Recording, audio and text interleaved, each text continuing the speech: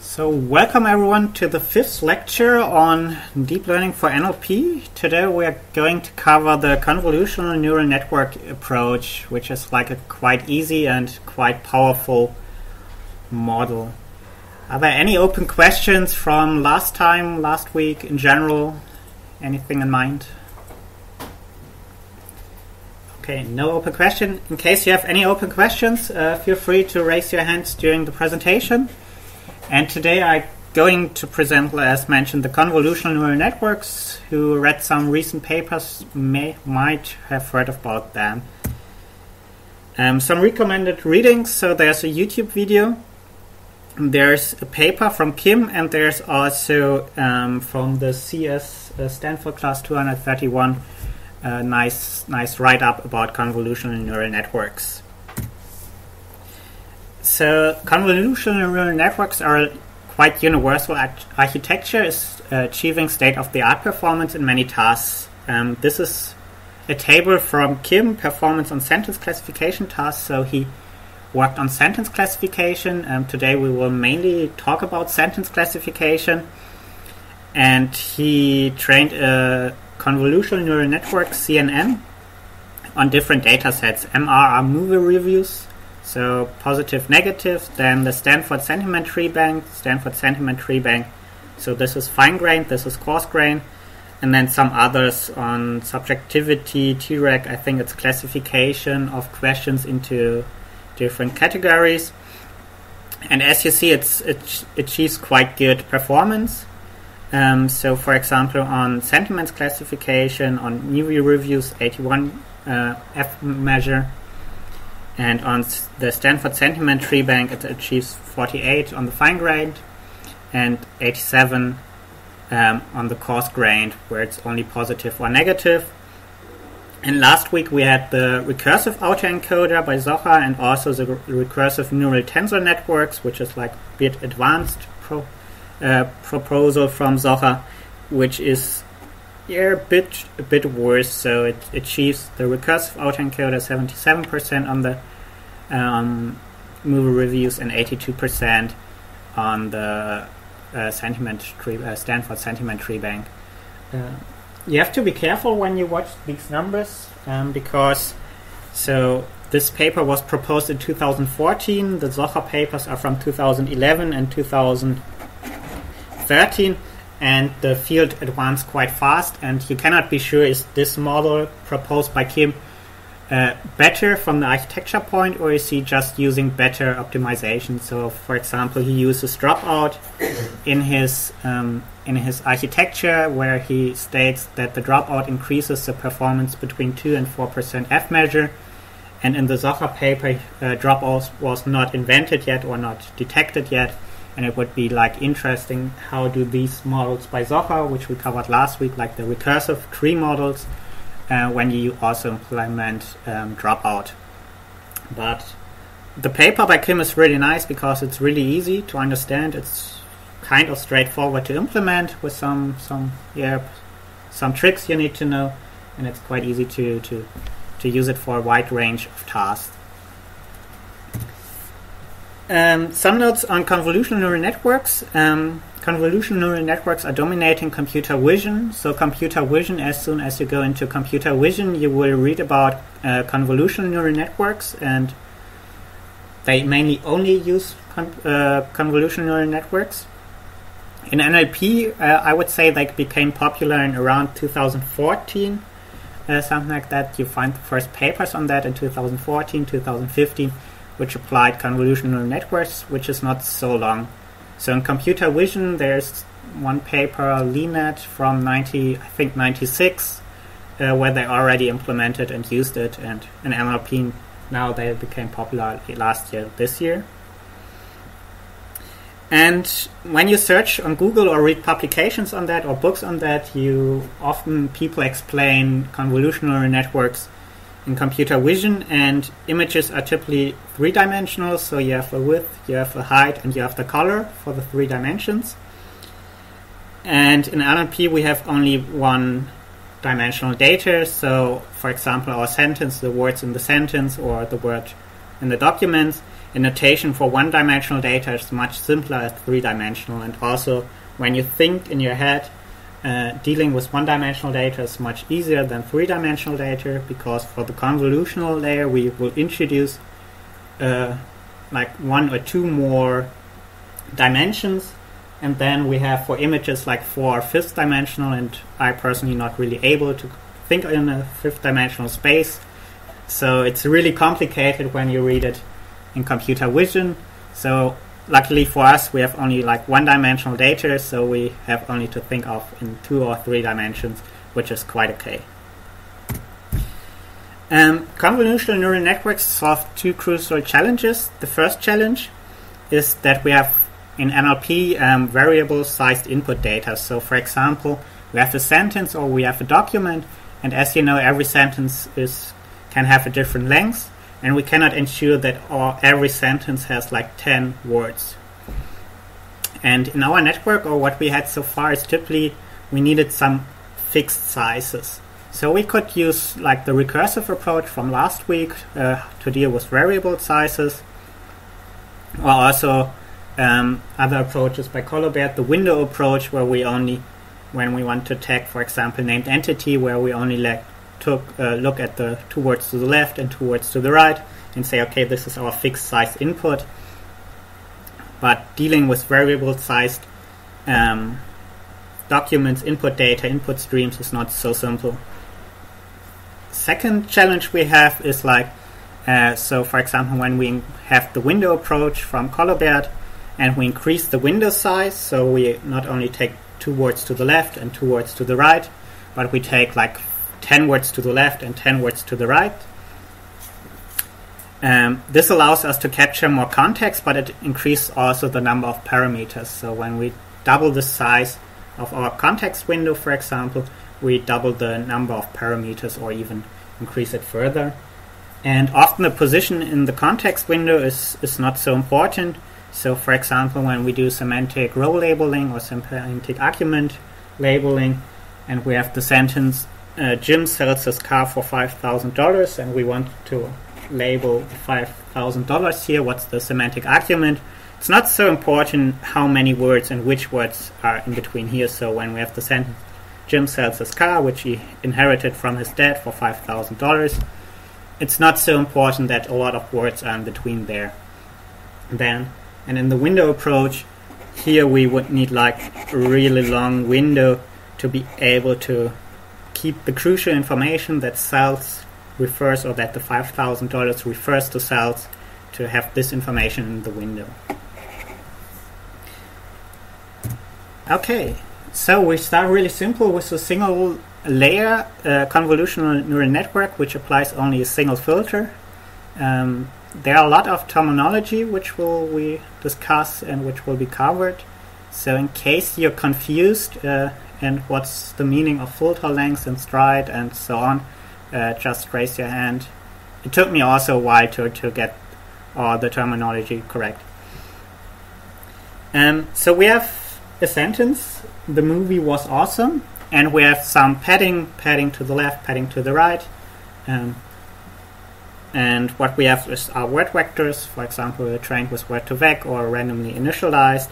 We have a weight matrix W, and we have a bias B. So the word vectors are 2-dimensional, and we have like the target word, and then we take 1 word to the left and 1 word to the right, and we compute like a single forward information. So we take our weight matrix W, multiply it by W1, W2, W3, so word 1, word 2, word 3, add the bias vector B, and crunch it through some activation function. So you can use any activation function you want to use, so I use the tangent hyperbolical in this case, and this gives our output. So in this example, arbitrary example, the output could be 0.8. So this is a single filter applied on a single word, and what we can do is now to compute it on every word. So we take every word, apply the same operation, and then we get some output. So here we get, when the is the target word, we take we'll get the output 0.5. When movie is the target word, we get the output 0.2, 0.6, and 0.9 for was and awesome as a target word. And so for like a 4-word sentence, we get 4 output values. So the window size in this case is 3. So like this is 3. You can also choose other window sizes. You can all choose window size 1, where you only take this one, or you could say, okay, I take window size 5, where I take 2 to the left and 2 to the right, and the target word. What's important, these numbers here are all computed with the same weight matrix and all with the same bias matrix, bias vector. So is this simple step clear to everyone? The difference between feed-forward is just a window, not? You determine this one, and then you increase the layers. Correct. So it's like a feed-forward. You take the window and you apply it to every like 3 words you have. And then you get, when you have 4-word sentence, you get like also 4 digits for the output. So this is nothing special, which we already implemented or applied in the word or in the Senna model, where we did named entity recognition, where we then classified directly on the output. Is it like a city name, is it a person name, or is it whatever, a company name? So what's now important is we have now these 4 digits. So when it would be like a 10-word sentence, we would have 10 sentences, 10 output values. What we do next is to apply a pooling layer. And the idea of a pooling layer is that you capture the most important activation. So you have a really long sentence. So let's say you have a long sentence, how a movie was. And you want to know, is it positive review or a negative review? And I'm not really interested in the first words. So I'm not really interested in the words the and movie and was, but the word awesome is quite important for sentiment classification. And in the pooling layer, you capture the most important activation. So we say, okay, let's have our different outputs from the filter, and we compute the max over time. We just take the maximum of all the outputs of all the activations.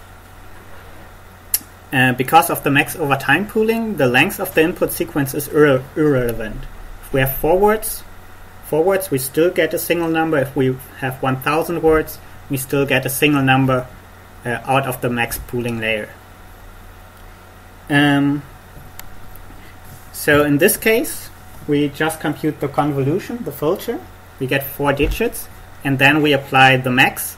So the max would be 0.9. And if you add further words to the sentence, maximum could still be 0.9. Yes, question. Yeah, so the way you kind of describe this makes it sound like, well, so due to the task, the sentiment classification, awesome is the word that we really care about, and then this also happens to be the max, here with the 0.9. Do those two go together, or maybe it was completely random? I mean, is it on purpose that the 0.9 is connected to the awesome? Or? Mm-hmm. So in this example, it's on purpose. What we would start with in a convolutional neural network is that in the first run, when you did not train it, it would look totally random, the output. But over time, when you train it, the classifier, your convolutional neural network, will learn what are like important words or what are important context windows. So for example, when you have not awesome, it will detect, okay, not awesome is something different than awesome, and will apply a different activation value to it. Okay, so we've already detected that, and that's why we're Yeah. Okay, so the max gives you like one output, one fixed sized output for a variable length input, and you can just forward it to a softmax classifier and derive, for example, a sentiment class for the sentence. Max pooling is most common in NLP and computer vision. You see also min pooling or mean pooling. So max pooling or min pooling is really similar. I mean, you just change the signs.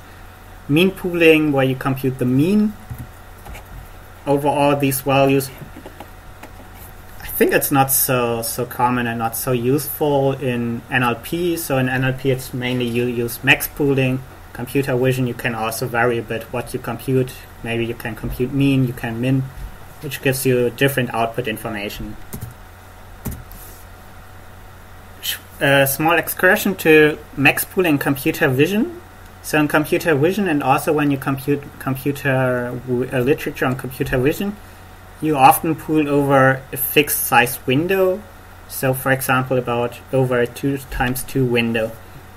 So here you have your different pixels and the different activation you got from the filter stage, from the convolutional stage. So here you have an output 1, 1, 5, 6, and then you go with like a 2x2 window and see what's the maximum value on these 2x2 value window. So it's a 6, and then you go with the window here, again with like a 2x2 window, you got the value 8, value 3, and value 4. And this in computer vision gives you downsampling. So you have, for example, a 224 times 224 image, and with the max pooling, you downsample it to 112 times 112 image. So this is what's typically quite common applied in computer vision. They start with a big image and then they downsample it, just keep the max information, the maximum, what's most important, most relevant, and downsample it to smaller spaces. You can also apply it here in NLP, that you, for example, only take, okay, what is the maximum of these two numbers, and what is the maximum of these two numbers. But that's not so common. Typically we go max over time, so we take all of the input and see what's the maximum value in the input.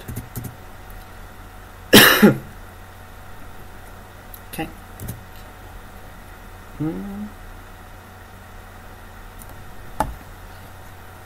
Yeah, that's pretty much what I explained. So max pooling with 2x2 filters would create a variable sized output. So when you have variable sized input, you get variable sized output, which is not so nice for NLP, so mainly also a reason to use max over time. And a lot of literature is on max pooling from computer vision. So they introduce also a lot of new concepts and don't confuse max pooling with max pooling over time. And also, sadly, most libraries like Lasagne and Keras are optimized for computer vision and only support Windows-sized max pooling and not directly implement max over time. So when you use it, you need to implement max over time by yourself, which is quite easy using Theano. So in Theano, you just say, okay, take the max T for tensor, take the maximum value of your matrix where you have all the activations, all the values, and you say along which axis. So should it go along y-axis, x-axis, or z-axis? And then you get the max over time. So this is quite easy to implement using Theano. Okay, so how would it look like in a complete network? So you have your sentence and you want to say, is the sentence positive or negative? So for every word, every target word, you create your window with the word to the left and the word to the right. You compute the output, the activation of it. Then you compute the max. So in this case, it would be 0.9. And then you just use, for example, a softmax classifier to get like negative or positive output, and you can train it like any other neural network. So just use stochastic gradient descent, for example, and backpropagation, and you can train it from the begin to the end. You look puzzled, Ivan? How you derive the max? Good question. Derivative. So there is derivatives. So any ideas how you can derive the max?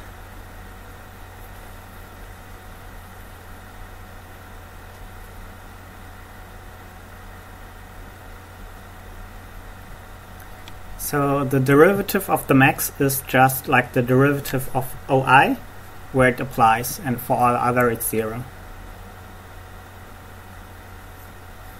So it's and luckily it's already implemented in Theano, so you don't need to take care of that. Okay. So, but with only a single filter, the possibilities are quite limited. So, for example, you have the sentence, "The movie was horrible," and you get values like this from your convolutional stage, 0.5, 0.2, and then minus 0.2 and minus 0.9. And then you apply the max, and you get 0.5 as an output from the beginning, and 0.5 and 0.9, yeah, it's still really good value, reasonable value. And what could you do to fix this problem, that it also cannot only detect like, okay, the movie was awesome, but also can detect the movie was horrible? How could you solve it? Any ideas?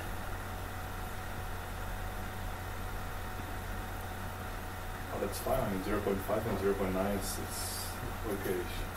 Yeah, it's okayish, but I mean, here you see it's not really capturing the information, okay, in the sentence there was horrible. So it just sees, okay, there was no strong positive word, but it does not capture the information there's a strong negative word, applying negativity. Give more weightage to the difference. Sorry? Give more weightage to the difference. To the adjective? Give more weightage to the priority. No, I don't get it. What do you mean? So So you give more priority to horrible than the other one. yeah, but how do you do this in this construction? I mean, here it looks at the maximum value and it's 0.5, and 0.5 derives from the movie. But how do you give more priority to horrible? Yeah, Maxime? Take minimum, absolute. Take absolute. So yeah, you could also apply min pooling, but we will solve it with max pooling. Yes. Eric? Use other filters with a larger window size, for example. Yeah, good, on a good way. Ivan, you want to say something? Okay, you could use like larger window size, but larger window size always increases the number of parameters, and when you increase the number of parameters, you also need to increase the number of training data you have, and that's quite hard. So, answer is really simple. We do not compute just a single output, but we compute two outputs. So, first one could be understood as like, okay, is there a positive word in it? And the second row could be understood as, is there some negative, some negativity in it? And then we compute like, so here we have like two different weight matrices, for example, or the weight matrix is then not like, so before it was 1 row, 6 columns, now it's 2 rows, 6 columns, so our output is like two-dimensional vector, and here we see, okay, here we still have 0.5 at the max, but here our negative or negativity detector triggers at horrible and says, okay, here I have a really high negativity detector. And then you have two output values, two max values, 0.5 and 0.8. And your softmax classifier can then afterwards detect, okay, should it be like more negative or more positive? How should I understand these two numbers? Emily? So would you have n vectors for n classes? No. So in general, what you do is you depend a bit on how large are your word embeddings. So typically word embedding sizes are either 100 dimensional or 300 dimensional. So in the convolutional layer you would go like to something up to 300. You could go maybe reduce the size. You have two. Here we have two. But in a real scenario, these would be like, for example, 100 dimension. And here you could either go also with 100 dimension, or you could go to 50 dimension, for example. But typically, I would set this higher than like the number of classes you have. So with because with the example you were saying, okay, well the negative 0.9 kind of would be how much does the horrible associate with positive, and the 0.8 would be how much does horrible associate with negative. But correct. Which actually usually you would have many more Correct. Usually if you have many more, and usually you're not really able to understand or see direct properties, so it will somehow figure it out, okay, what's useful to detect something positive, what's useful to detect something negative, and when you have more layers you can encode more complex information. So for example, it contains some negative aspects but a lot of positive aspects, and when you have like more information in it you can encode it in there. Good question. Further questions? Just to make sure, so it was the W matrix was 6 to 1. Correct. 6 to 2 because the 6 is like concatenated embedding. So in like Correct. real world scenario, it would be 300 times 3, or well, if your embedding is 300, it would be like 900 to 2. Correct. Okay. So you have 2-dimensional embeddings. When you have 300-dimensional embeddings and you concatenate 3 of them, 3 words, you have like 100-dimensional as an input, and then you select the number of filters. Let's say you want to reduce it to 100 dimension, so your weight matrix W would be 100 times 900 in size. Because you can see there's a matrix here as well, and it's like from your Yeah. it's like each row would be like embedding, which is like one vector. Yeah. Good point. Yes. So the W matrix, the number of rows is between 1 and the maximum number of embeddings we have. Wha- The length of the embedding. wha- We have one Mhm. the 300 vector for embedding, so the weight matrix will be between 1 and 300 dimension. It can also be larger. So you could also say here you have like 300-dimensional embeddings, and you take 3 words, so you have like 900-dimensional window, and you could say I don't know, I like the number 10,000, and you increase it to 10,000. Okay, so it's independent. It's independent. And of course the sizes, okay, how large are your word embeddings, how large is your convolutional layer. It depends on your task. So for simple tasks you can use small numbers, like small dimensions. For complex tasks, really linguistic complex tasks, you can or need more information, more dimension for that. So there's no rule of thumb. Should be like, I don't know, for some cases 25 are sufficient, like 25 dimensional. For others you use like 300 dimensions. So it really depends on the task. Further questions on that? So basically you go here from left to right, compute your compute these values, these vectors, then you do a max, and then you have one fixed sized vector, and then you can do whatever you want with this fixed sized vector. You can feed it into a feed forward network, for example, or in some recursive network or whatever, and just derive, I don't know, your class from it or whatever you like. So what you do up here, you can do whatever you want. So this is just an approach to get a variable sized input to a fixed sized vector. Of course you can make it more complex, and you can go further with the convolutional layers and the filters. So we can create different convolutional layers working on unigrams, bigrams, trigrams, and so on, and you can combine the output. So here the convolutional layer works only on a single word, on a target word. You compute the convolutional layer and the max, and you do it with like a window size of 3. So here you have the center word, the target word, and one context word to the left and one context word to the right. Compute your convolutional layer, compute the max over time, and then you have like 2 input vectors which you feed into your classifier, and the classifier derives some output. And you can of course increase it to whatever you want. So if you think there are different possibilities and different things which make sense, you can implement it here. But typically people, or in the Kim paper, you do not spend so much time on the different sizes, so they implement maybe a unigram and a trigram convolutional layer, and just feed it into the network.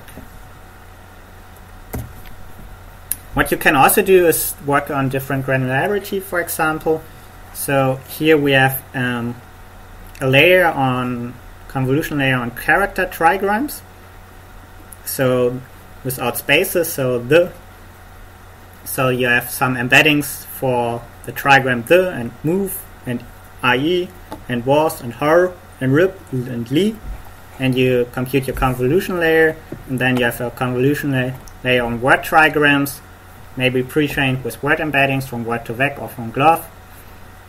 You compute your max over time and you feed it into your classifier, and then you can use character information and also word information, for example, which could be quite useful, for example, when you have a lot of noisy data, maybe from Twitter, and where you have strange hashtags which you have never seen before, and working on character trigrams or 4grams or 5grams could help you in this case. Yes, question? How do I choose the vector for the patterns? Mm-hmm. So they seem a bit arbitrary. So the padding you initialize randomly, and Yeah, sometimes it's also just set to null. correct. Sometimes it's set to null. You can set it to null, for example. Good point. Valid point. So you can set it to null. That's also quite common. Then it would be like when it's set to 0, there would be like no link here and no link there. When you initialize them randomly, you can also update them during training and see, okay, what is the information that the word is at the beginning or at the end is important. You can distinguish between a start padding, so a padding which is in the start of the sentence, and a padding which is in the end of the sentence. When it's important, okay, is the word at the beginning of the sentence or at the end of the sentence? But shouldn't I make sure that the vector for the padding does not correspond to any vector that I use as an input? When you update the padding vector, it's not important. When you don't update it, it's also not important. Because, for example, let's say you have 100-dimensional vectors for word embeddings, and you draw them at random, it's like really unlikely that they correspond to any word, because your space is so big and it will differentiate at some point. So I would not care about that. So in theory it should not be equal to some other word, but the probability is so low you can ignore that. One question, how Yeah. do you update the weights in the W matrix? So is it shared parameter? So you compute the gradients for the whole batch and then take a mean, or?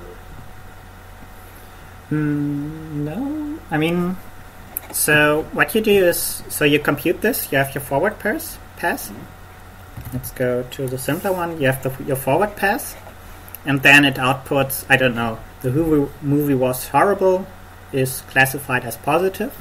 You see, okay, there's an arrow, and then you do the backpropagation, and you see, okay, what influenced this.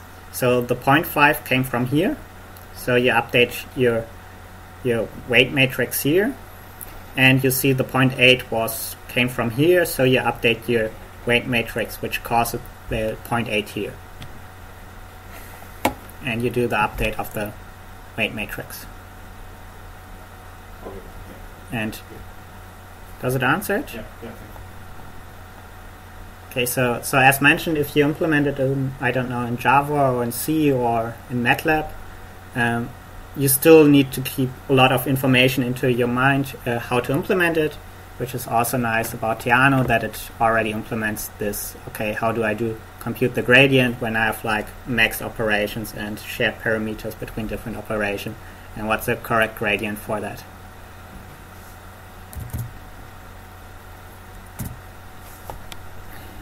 What you can also do is you can stack convolutional layers. So, for example, you have strange Twitter tags and you have no sensible word embeddings or no sensible embeddings on a token level. But so what you do is you break it down to tokens. So you can see, okay, Star Wars is one token, Awesome Movie is a different token. and then you can break it down to trigrams, character trigrams. You have your randomly initialized embeddings, for example, for trigrams. You compute your convolutional layer on the trigrams per token and do the max pooling. So you get here some max value. You do it for the next token, so awesome movie. You break it down to trigrams, compute your convolutional layer here, do the max over time on the token level, and then you have two tokens and you have 2 embeddings per token, or you have for every token 1 embedding, fixed size embedding, and then you can decide what you want to do. You can either input these 2 to a network, or you can do a convolutional layer over all tokens, and then you get 1 vector for the complete sentence, which only consisted of strange Twitter hashtags. And then do classification or whatever you want to do on that.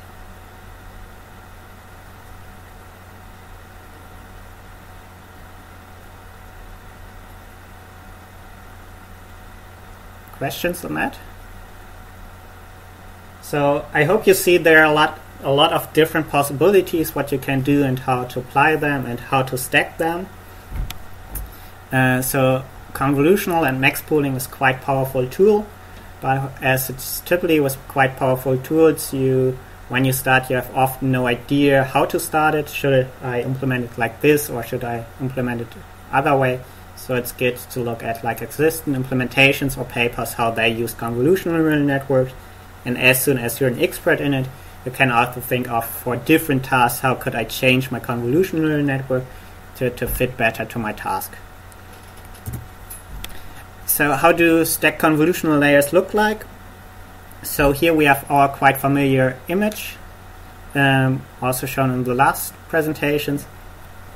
And here we have our small windows. So in NLP, we typically go over context window of 3. So 1 word to the left, 1 word to the right. Here we take a 2-dimensional window in computer vision, and this window scans over the different patches of the image. So it goes from the upper left corner to the down right corner. And for each patch, we have our filter, and the filter outputs different things. So we have I think these are 12 times 2, 24 different filter outputs.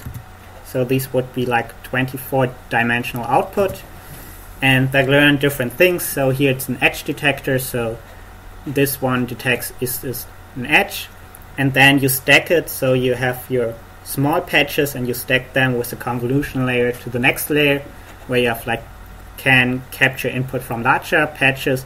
Here it detects an eye, a nose, and so on, and then you stack them in another convolutional and max layer to even larger output image, where you can recognize, for example, faces.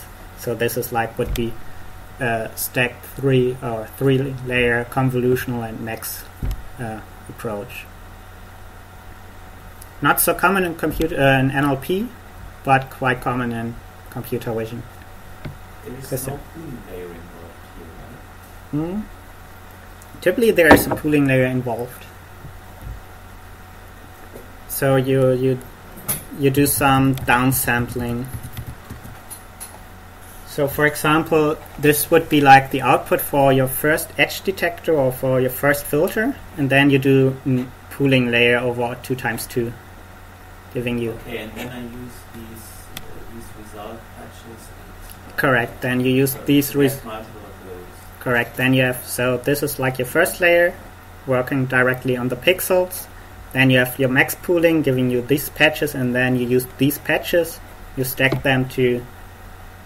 So you take also patches from other directions, and you do another convolutional and another max pooling over them, until you derive at the end some label. Can I see on the picture a car, a horse, cat, and so on?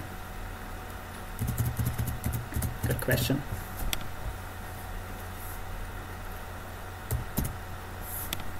Okay, some terminology. So there's a filter length, or what you find on a lot of implementation and also in Keras is the filter length. So how big should be the window? You you have filter length 1 would be work on like only the single word. Filter length 3 would also take the word to the left and the word to the right into context. In computer vision, we main work on spatial closed pixels. So it would, when you do image recognition, for example, would not really make sense to take the pixel in the upper left corner and the down right corner and try to compute anything on that. But in NLP, we are more flexible.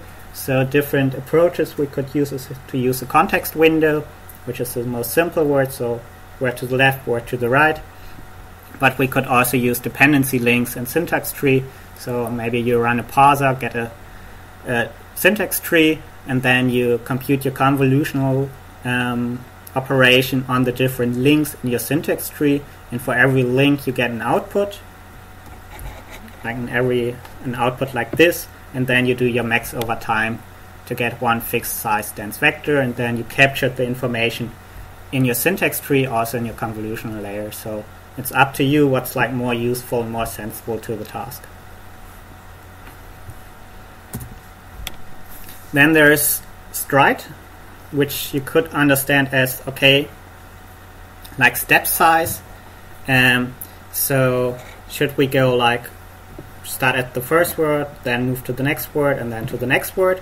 But we could also say we want to skip words. So when we select stride as 2, we say here the is a target word, the center word, and then we go with like step size 2, and then we say was is another center word and compute our convolution or our filter on it. In NLP, we usually use stride equals 1. So I would not see any particular meaningful reason why we should skip some words. But in computer vision, you can also use other values, because you can either say the windows should overlap. So here they overlap, here they do not overlap, or overlap only at the single word. So if you select stride 3, for example, it would not overlap at all.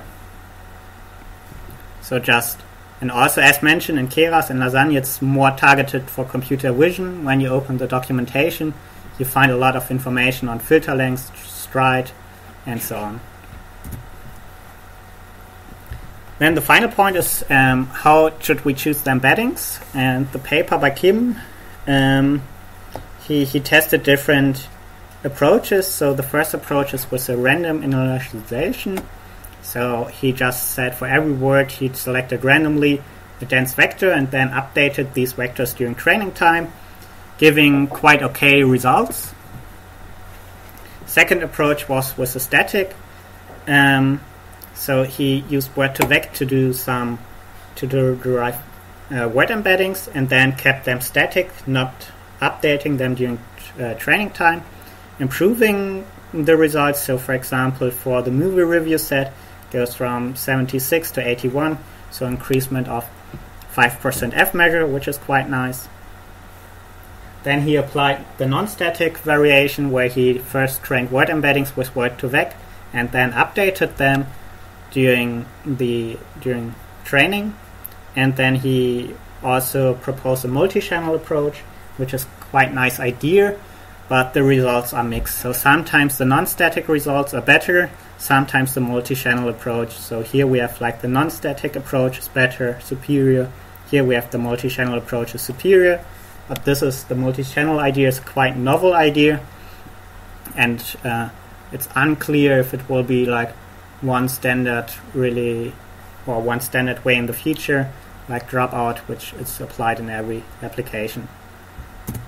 So what is the multi-channel idea? So you start with 2 copies of the word vectors, both initialized with word2vec or glove, and one version of them is updated, the other one is static. And you apply the same filters to both channels before you apply the pooling.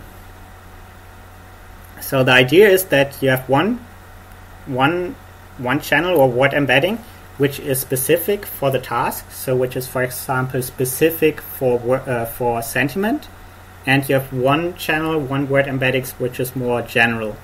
So for example, for sentiment, good and bad should be far away in vector space, because they mean like really opposite meanings.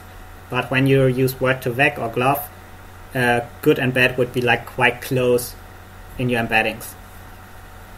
So far, mixed results. What you could also try is to use differently pre-trained word embeddings. So, for example, you have one channel based on local context, one channel based on dependency trees, and the third channel based on knowledge bases. And then you can incorporate different information into your convolutional neural network, and also say, okay, I want to update this and this channel, but keep the other static.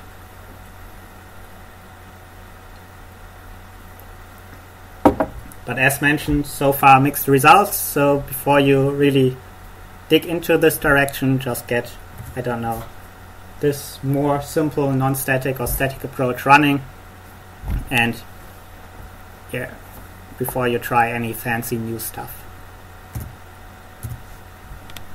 Okay, final questions on multi-channel idea? Christian? Isn't it very harmful to update the word embeddings during the training, especially if the training data is very limited in comparison to how the word embeddings have been produced in the beginning? So there's always a positive and a negative side when you update the word embeddings, which applies to all network structures. So it's always a question, should you update the word embeddings or not? The advantage of updating it is that you can learn embeddings which are really specific for the task. So, for example, when you get word embeddings from word to vec, bad and good would be really close in vector space because they can appear in really similar context. And this is quite bad or quite hard for the classifier when bad and good are really close in context space, in vector space. The negative side when you update word embeddings is that it can overfit. So that it moves words away, and also especially that words which have been closed before in the general vector space are not moved away. So this can be a negative point. And when you have small training data, I would not update the word embeddings. When you have like a really large training data, and especially when your training data covers nearly all the words in your test data, then I would update them.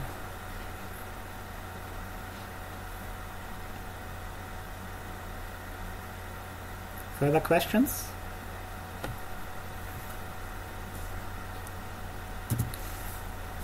Okay, some hints on the implementation. So I think the theory on convolutional neural networks is fairly easy. I hope it's fairly easy. But there are some problems with the implementation. So NumPy and Theano, they cannot work with variable sized rows.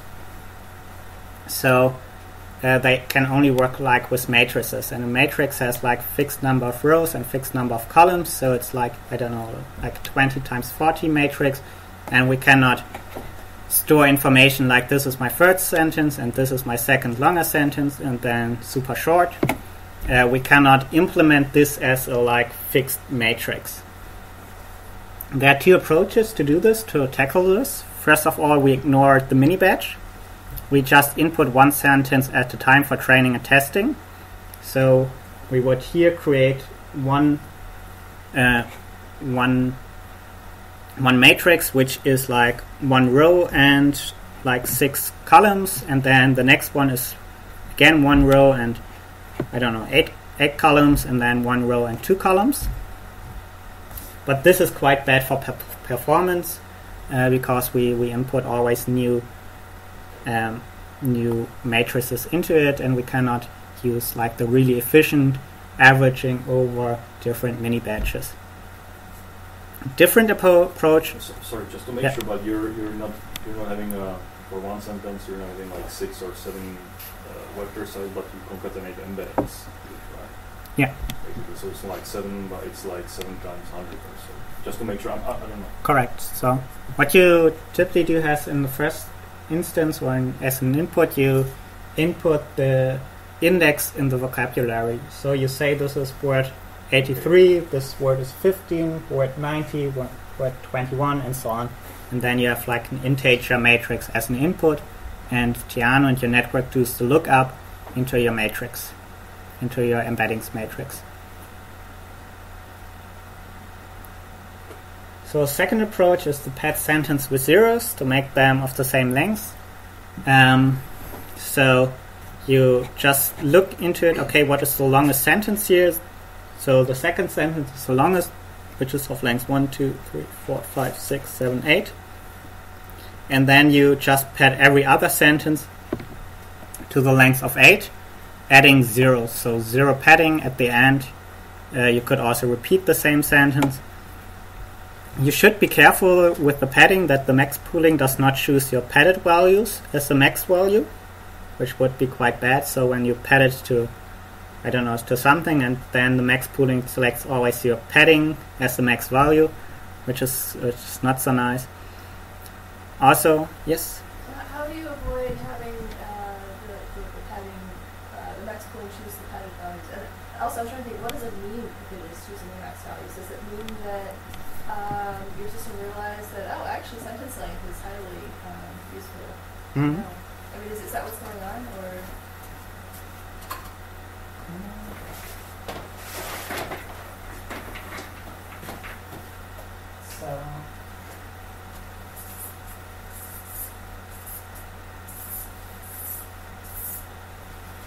So it would look like this when you do zero padding. For example, you have your word indices, like this is word 5, word 9, word 7, and then you say this is word 0, 0, 0. Okay.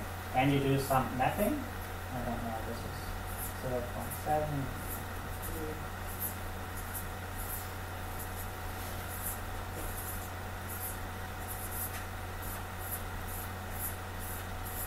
So what you do need to do is also map these. So I would recommend that you map them to zeros. But they're going to get updated, right? But that's only to start with? Yeah, that's the question, how you implement it.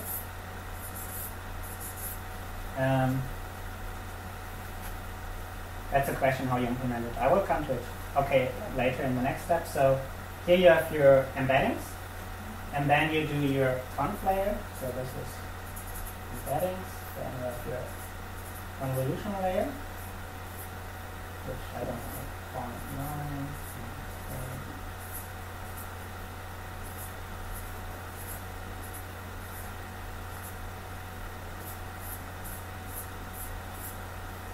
And your convolution layer is like W times, I don't know, your vector, whatever you say, vector 1, vector 2, vector 3, for example.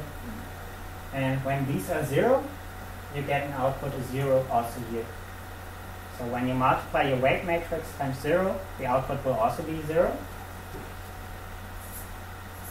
So we can ensure that this is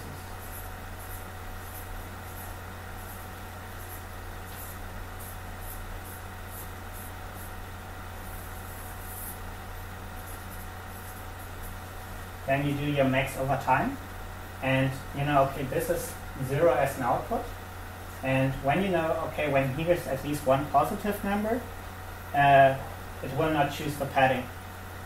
So when it will choose, for example, 0.9 and 0.8 as an output. So what could happen here, or what could go wrong, for example, is you compute this, you apply some activation function, and you always get here a negative. And then your output would be like 0, 0. So because it will look here, okay, the maximum value is 0.0, and it will choose the maximum value here.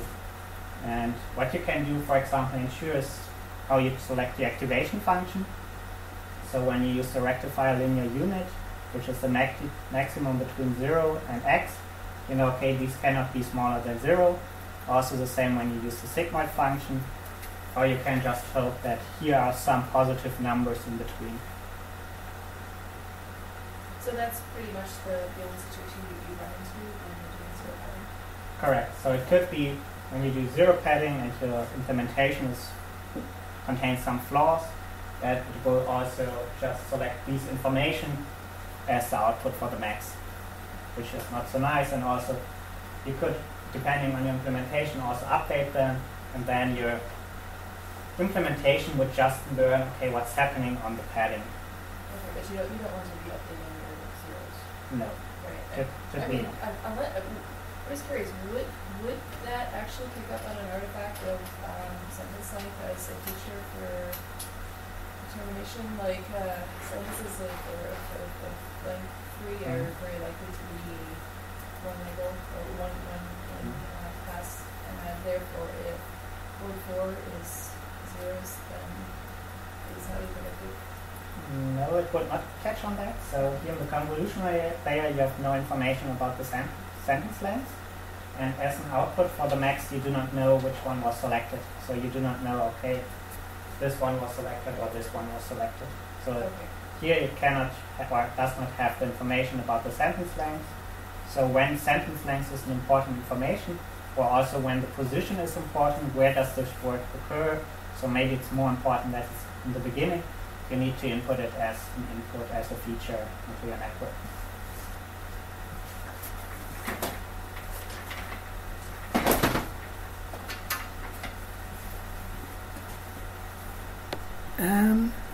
Also, when you do the zero padding, be careful with the runtime, because a single super long sentence does not create. So when you have one super long sentence, I don't know, you have sentence all length 5, and then you have one sentence with length 1000. You do like 995 paddings for every sentence, which gives you like a really large training matrix, which could be hard for your memory to handle it, and also could be bad for your performance, because then you compute a lot of convolutional operations on the padding, on the zero padding, which is quite waste of time. But this zero padding is great to run on GPU. So on a GPU you can run, I don't know, 5,000 parallel threads and more, and all these operations here you can execute them in parallel. So there's no need to run them in a sequence. You can run them in a parallel, and there, when you run it on a GPU, it does not really depend if you do the padding or not. So because, I don't know, when you run it, when you have 1000 or when you run 5000 in parallel on 5000 cores the GPU has, it does not care if you waste just 4000 cores to run to compute the zero padding for it. But on a CPU, where you typically has 1 core or maybe 4 cores or whatever, you should be careful with that. Some more hints on the implementation. Most implementations for convolutional layers are targeted for computer vision. So where we have some filter lengths and so on, and where the convolutional layers is on 3 or on 2-dimensional images or on 3-dimensional images when you include the color. And they introduce a lot of hyperparameters. So there is an implementation in Keras convolutional 1-dimension, 1D, where we have different parameters, MB filters for dimensionality of the output. So should we map it to like 2 dimensions in our examples here, or should we map it to 50 dimensions? We have the filter length, which is the extension of each filter. So should it only look at a single word? Should it look at 3 words, at 5 words, at 10 words? We have information on the border mode. So how should words handled on the border, so in the beginning of the sentence and the end of the sentence. So for computer vision, it can make a difference if you should include pixel information in the border. Should it include it or should it not? Should the filter be wrapped around so that the word or the pixel at the end of an image is concatenated with the pixels at the beginning of an image? And we have the subsample length, which is like the stride value for the filter. So should it go one word to the next, or should it like compute it on every second, every third word? And then we have also the Keras max pooling 1D. Be careful, max pooling 1D is not the max over time, which is always used in NLP, but which is like this fixed size window. There we have like pool lengths, so where we do the downscaling of it. We have the stride value, and we can say, do we want to ignore the borders or not? And as mentioned, convolutional 1D and max pooling 1D is not suitable for max over time implementation, which is quite sad.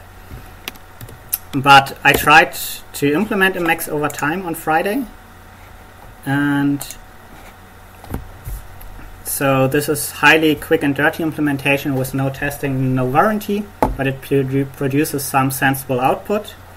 And I copied all the boilerplate from the dense layer, which is all here, where we say, okay, we have some initialization function. How do we initialize our matrix? What's the activation function? What is the output dimensions? Do we have regularization on the weight matrix, B matrix? Do we have constraint, and so on? And then we have a lot of builds, so I all copied it. And what I programmed by myself are like these lines. Which also shows that Theano is quite powerful, but also takes some time to understand. So we have our input.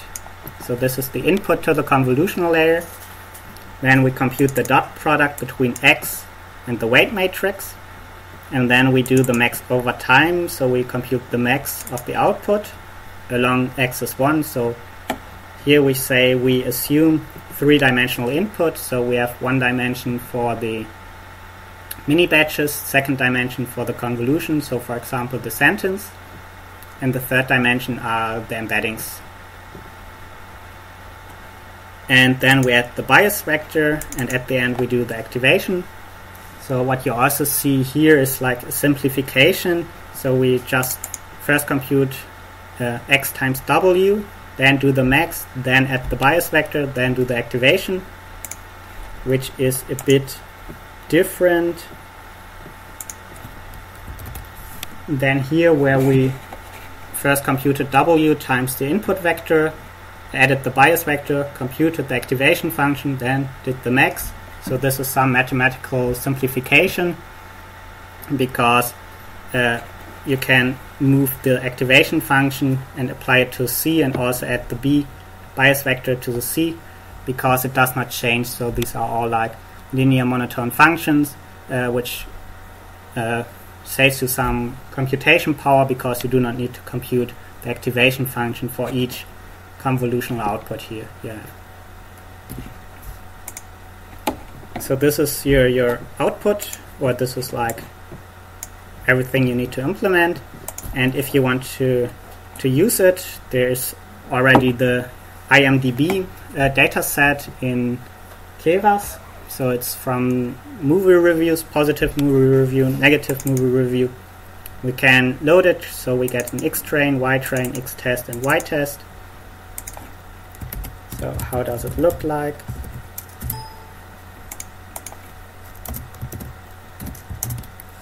So this is like different words. They have already the word index.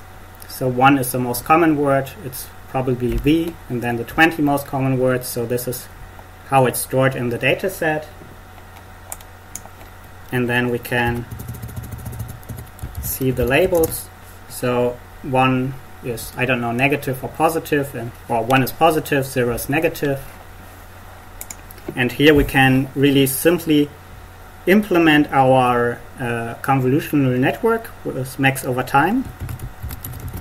So what we first need is to do the padding.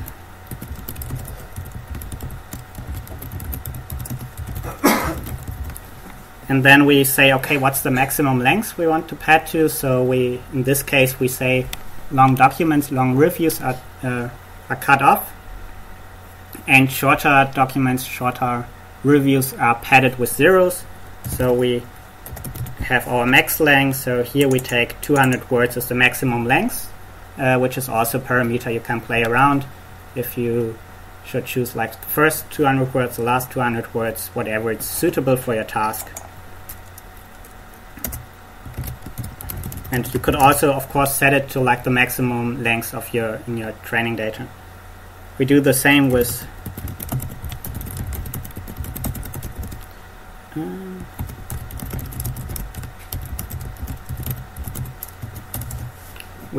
Y test. X test. with the test matrix. So we now have our fixed sized matrices.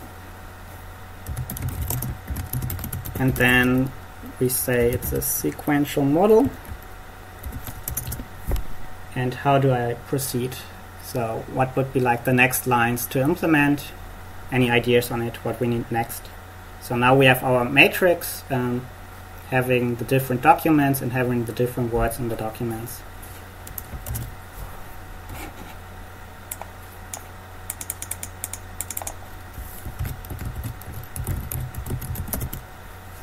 What would be the next layer to implement?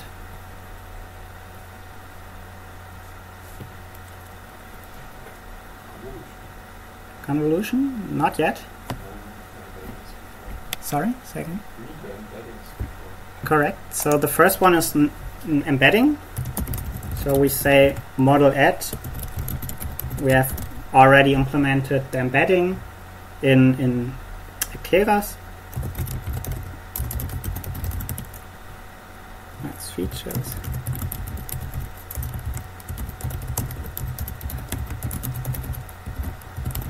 So we say this is the output dimension we like to have, or this is this is the size of our vocabulary. So we use max 5,000, or the vocabulary is 5,000. So the 5,000 most common words. The embeddings have size 100, and the maximum input length is equals max length. So it's 200. Now we have mapped our words, our word indices to some embeddings. What would be the next layer we could add?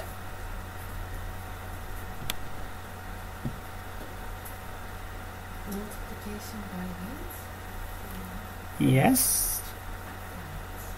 We could add the convolutional layer, but one step before, what's good trick on it? So it's not wrong, but there's one nice trick from last week, how to improve how to avoid overfitting and how to improve your accuracy. Drop out. Correct. Early. So we could add a dropout,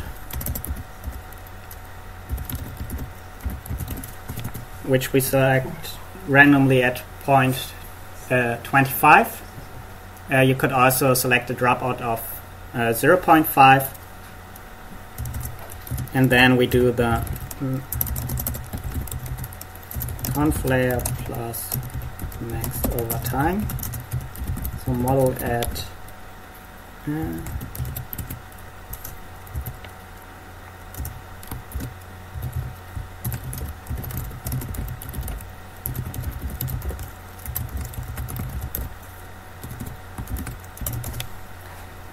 so we have our dropout, then we have our convolutional with max over time layer, which is implemented here, where we say, okay, the filter, the number of filters is equals here, so we set 100 filters, and as activation function we use the rectifier linear unit.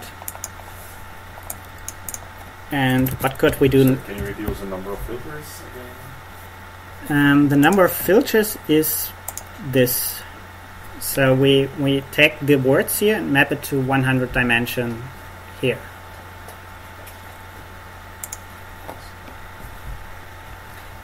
Okay, then we have our convolutional with max over time layer. What would be the next layer? Softmax. How do you implement a softmax?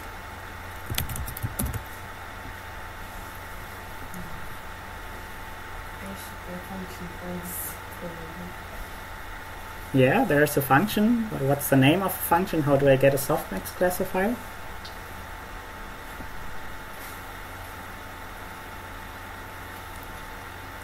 Any ideas? So what's a softmax? Negative log libraries? No.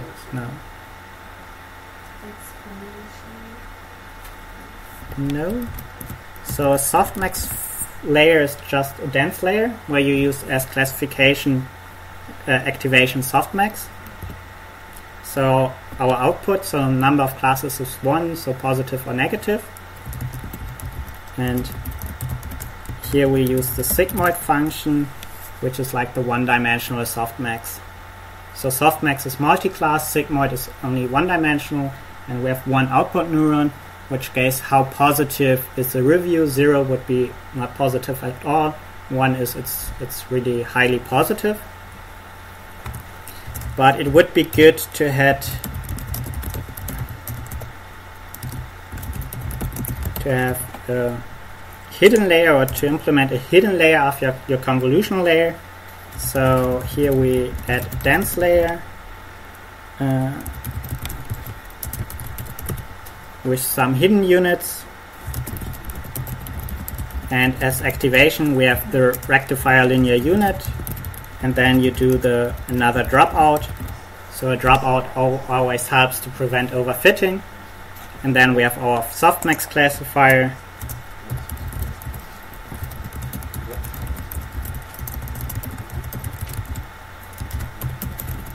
And then we compile our model. We say as loss function we have the cross entropy.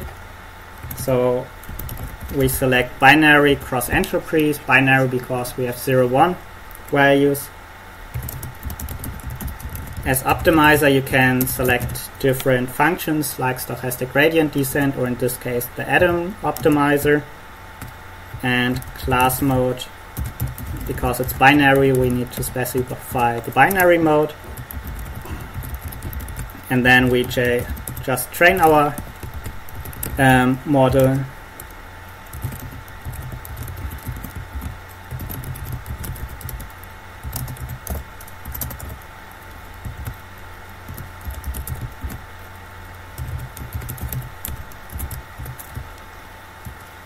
We set the number of iterations and so on. And then we can just train it. That's the final implementation. And then you see, okay, it's working, it's loading the data and giving you quite okay accuracy on this case. If you train it for 3 iterations, you get like 86% accuracy on this task, which you should of course compare like to other classifiers. How good do they perform here? I would say for the EMDB dataset, the convolutional layer is not really the right approach, because a convolution or a document can contain positive and negative words, and a convolutional layer is not able to count how many positive words, how many negative words are in the review, which could be quite crucial to determine is it overall positive or it's overall negative. And here you see it's training, so it took 30 seconds for 1 iteration and gives an accuracy of 84% after the first iteration. Okay. Final questions on the implementation part?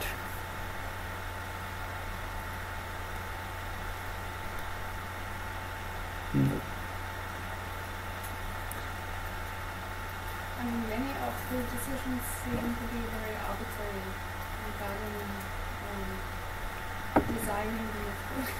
Yeah. Yeah, it's indeed quite arbitrarily. So how you select here the model, how you select the dropout, how you select the number of filters. Do you do a cutoff here? So it's due to optimization. So you have some intuition on the problem and what you need, but there you typically apply some random search. So you just randomly select values you think could be suitable, train it, test it, and compare it. Does it increase the performance or does it not increase the performance? And often, so some parameters are quite important, where you need to know, okay, these are important. Other parameters have no real or no big influence on your test data. So for example, and also it depends on the task. So for example, the filter size, here you have a filter size of 3. It could be important for one task, but it could be not important for the other task. So for example, when you need to handle negation, it could be important to have like a wider filter when it's not important for your task. You can also go for working on single words, for example. There's one question here. Yeah. The embeddings are here not pre-trained, right? They are not pre-trained. They are randomly initialized, and it would help, I think, a lot to have pre-trained word embeddings in this case. So as we see here, what's the difference between pre-trained? So this is randomly and this is pre-trained, and you get like here 5% increase, here you get a 4% increase in F measure just by changing non-pre-trained to pre-trained. Is it the same data set or not? The MR Yeah. is not the same. So they didn't include the IMDb data set, presumably because the results were improved, because this data set is not suited for convolutional networks, because as Niels pointed out, is a long Yeah, it's a document like the way it is. Correct. So convolutional cannot count, cannot take length into account, but just identifies like single words, important words, and can also scope with also negation in it. So, for example, I don't know, one filter could learn, okay, this is like not, and the other one could learn, okay, this is positive word in the second filter dimension, and then your classifier on top can learn, okay, there's a not and there's a positive or negative word in it, and how should it deal with that. So it's a bit magic what happens in there, because it's like really limited model, but giving really good results in general on sentence level when you do sentence classification. So what are the typical filters for NLP? So you take like one kinogram and trigram and that's it? Or? I would check the Kim paper. I would do trigrams, try and fifths maybe, so 5 words and 3 words typically. But depends on your task. So when your task, it depends how important is the context information. So for sentiment it can be quite important. For other tasks, so I don't know, does it include a celebrity in the text? The context information would be not so important. Where did you specify window size? The window size, so this is the downside of this implementation. Here we cannot specify the window size, so it works only on unigrams in this implementation. What you need to do is to change either this implementation or you need to change your input, that you take like 2 words and merge to one. So for example, two embeddings and merge to one embedding. But currently this implementation is not able to do this. There's a convolutional 1D implementation provided by Keras, but which is quite slow.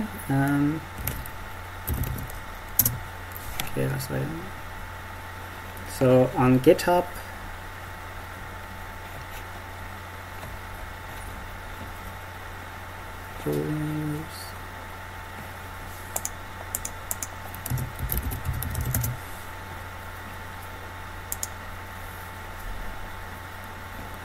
GitHub, you find the folder examples, and there you find the EMDB CNN, and here they run have an implementation.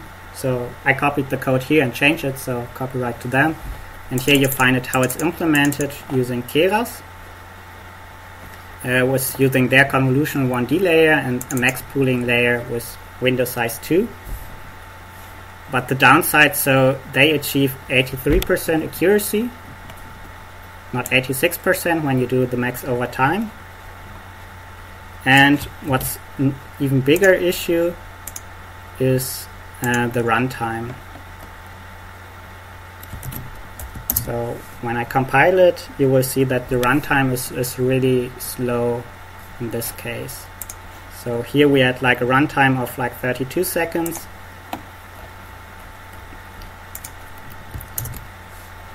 And here we will see that we have a runtime of, I don't know, like 500 seconds, because how they implemented it and because they're not using max over time, but like the max layer was like window size of 2.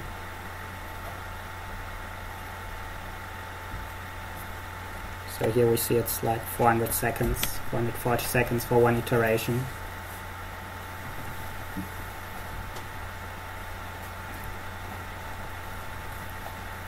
But here you could say, what is your filter length? Is it one word? Is it trigram, bigram, and so on. Further questions? So in case you're interested into convolutional neural networks, I think it's a really good model, really simple model, and you can apply it for a lot of tasks when you're in the domain of like sentence classification or maybe phrase classification. Have a look into the paper from Kim, Performance on Sentence Classification Tasks. There he describes it in great detail, also how he selected the parameters, what's the filter length, for example. And as you see, you get quite good results, also quite surprising results for a lot of different tasks, which are in the field, in the domain of sentence classification. Okay, and thank you very much, and enjoy the convolutional neural networks.